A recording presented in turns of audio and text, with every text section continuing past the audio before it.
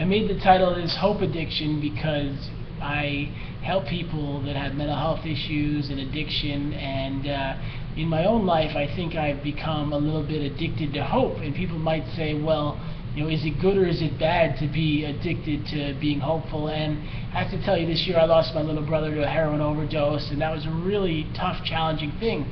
And it's hard to find hope when you're going through a tough situation like that. And I've worked with a lot of people that face depression or bipolar disorder or schizophrenia or relationship issues. And it's so hard to have hope, when you lose someone you love or when you are going through a hard time. But hope is really the most valuable thing we can have in our life, because if everything is dark and not really hopeful, there's almost no reason to continue, and you end up going through the day just expecting bad things to happen. I want to share a little story I heard about, which is really encouraging about hope.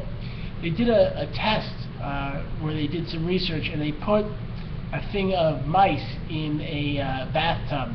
And in one bathtub, it was complete darkness. They couldn't see the light at the top of it, and they were just literally in the darkness. And the mice ended up drowning pretty quickly and didn't keep going. And they did the same test again, but with light at the top of the bathtub. And they said that the mice swam for almost 10 hours rather than just a few minutes. It's because they had hope. They thought that maybe something could get better, maybe the situation would improve, maybe there would be some light at the end of a very dark tunnel. And I know in my own life, I faced a very severe battle with mental illness, including 5 psychiatric hospitals and a very rough couple of years. And I had to develop the ability to have hope, to think that maybe the medicine would work, or maybe I could get back to going to school.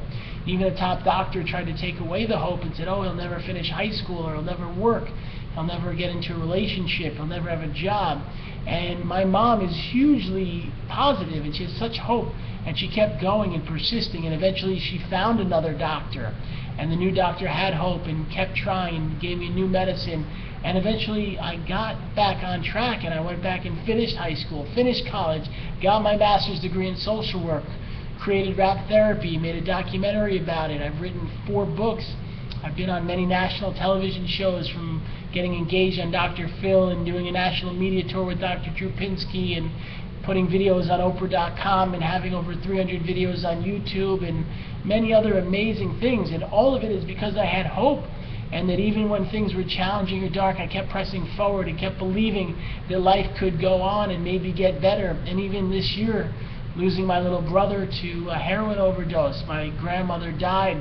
She got sick and it was very stressful. My other grandmother had a very severe stroke. But I kept positive and hopeful. And the addiction to hope is the best thing I've ever had in my life. And you know what? It's really not an addiction. It's a way of living.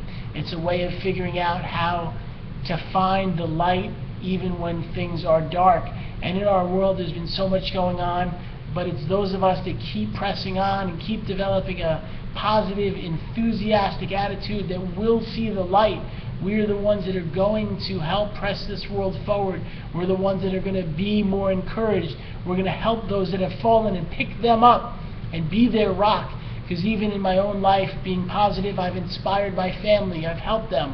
I've helped other clients that are struggling this year with other issues, and I know the book I've written can inspire even more people.